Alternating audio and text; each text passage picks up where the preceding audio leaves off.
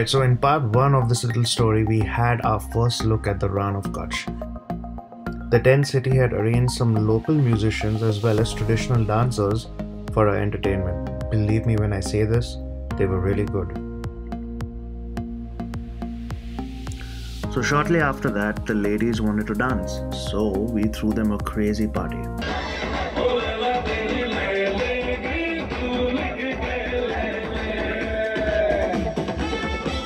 Alright, so the night is now almost coming to an end, and we are having Tombola night right now. Yes. Hi Revti. Hello. So that's the crowd for Tombola night.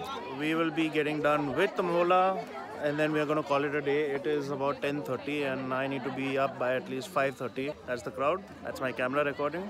And that's a really sleepy face. Day 3. We are on the bus heading to this place called the Kala Dungar. Kalo Dungar. Kalo Dungar. And I don't know, every time I say that word, it sounds like Kala Dungar.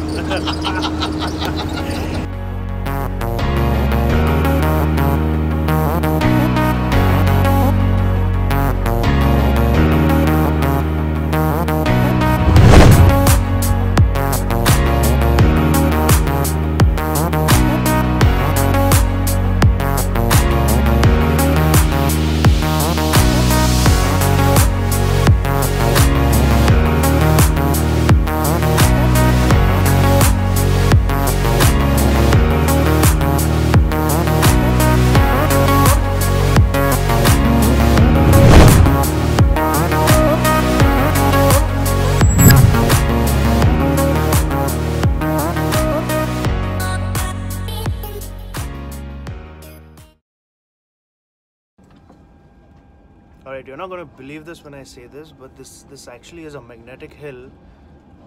You can hear the engine of our bus is off, but it's still moving. Look at that. Not even, whoa! So we are not even going downhill or anything, but it's actually, this hill is so magnetic, it's actually pulling the bus. And now the engine started.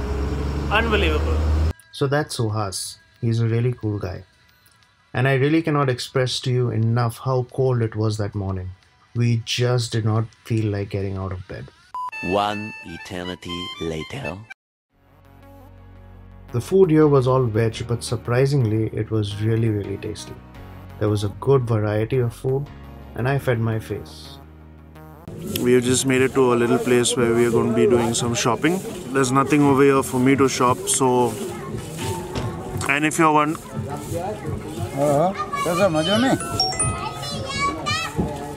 चलो है भैया तो मैं सामने रहूं बोलो no problem क्या बोलने का जवाब देता हूं मैं right so we've just come over here like I said I've got nothing to shop and all that and this dude's really interrupting me in my video but I'm keeping my calm.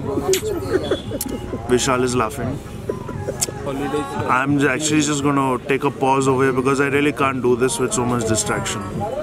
Okay, so I'm back. Managed to...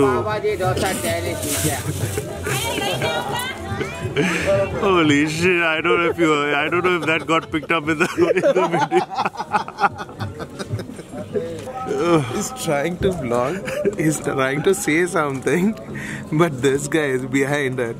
They are disturbing him.